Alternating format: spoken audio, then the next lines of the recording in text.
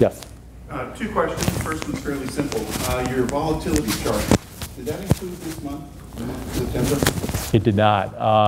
It was through the end of August. September's been, it's right there. It's not at the height of the 2008 level by that measure. It's a 30-day. I should have said it's a 30-day rolling calculation, but the volatility continues.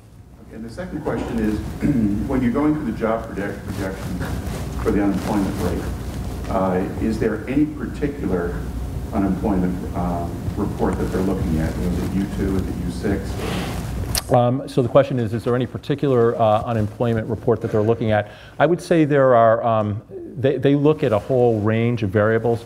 We actually have a very a large macroeconomic model that tracks about 75 variables, and it's what we use to sort of predict, what we think the next 6 to 12 months are going to bring. I'm not sure if it includes both that you mentioned. I would tell you, though, a lot of it is based on what we see in terms of economic activity, in many other categories. One of the things, and by the way, it's very much reinforced anecdotally. So, that data that we see, again, we invest in just about every publicly traded, in every publicly traded company in America. And our active managers who are out talking to management teams, are always asking that question.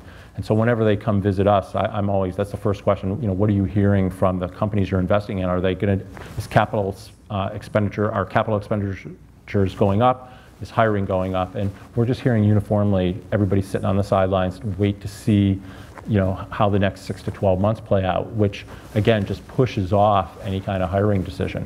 It's particularly acute, as I think you probably are aware, and again, for some of you, it's, probably even, you're really aware of it.